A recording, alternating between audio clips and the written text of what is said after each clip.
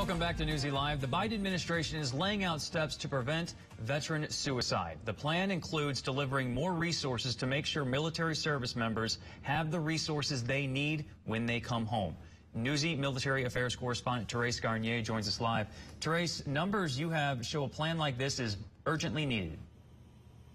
Yes, that is true. More than 6,200 veterans died by suicide in 2019 alone, according to the Department of Veteran Affairs. But now the Biden administration is promising to take extra preventative measures after acknowledging that suicide is not only an issue among veterans, but also active duty military members.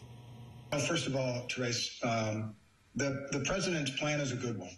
And it's nice to see that we're coming out with a presidential-led nationwide effort to address the problem of suicide for our active duty service members as well as our veterans. Retired Admiral Rick Snyder is a board member of One More Day, a nonprofit organization committed to helping prevent suicides among military, veterans, and first responders.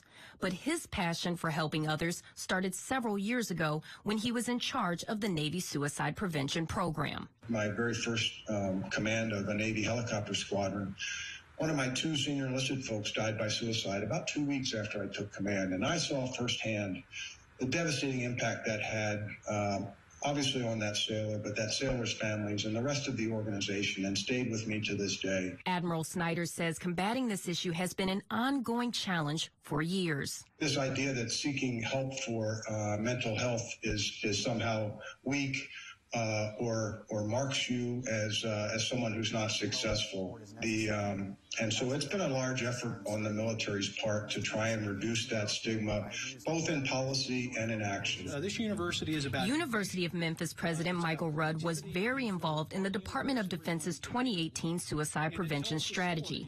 He says the actions the Biden administration is currently taking are a good expansion on what has already been established. Those new actions include improving lethal means safety, enhancing crisis care and facilitate care transitions, increasing access to and delivery of effective care, addressing upstream risk and protective factors, and increasing research coordination, data sharing, and evaluation efforts.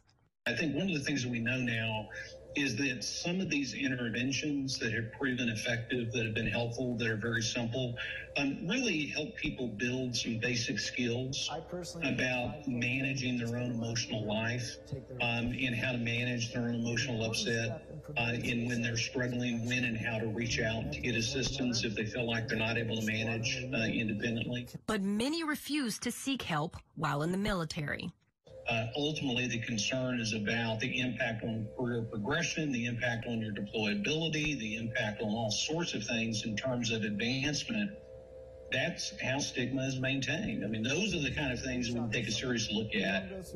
In 2020, 580 active, reserve, and National Guard members took their own lives, according to the Department of Defense. We've been working on it for years to try and reduce that stigma, with some success, I believe, but it's not just a military problem. It's a problem for our military folks. It's a problem for society, and then it bleeds down into our veterans when they leave military service.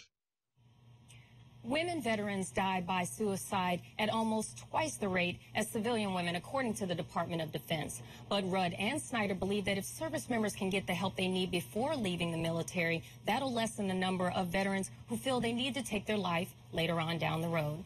Back to you. Terace, if someone does need help, is there a number or a hotline out there?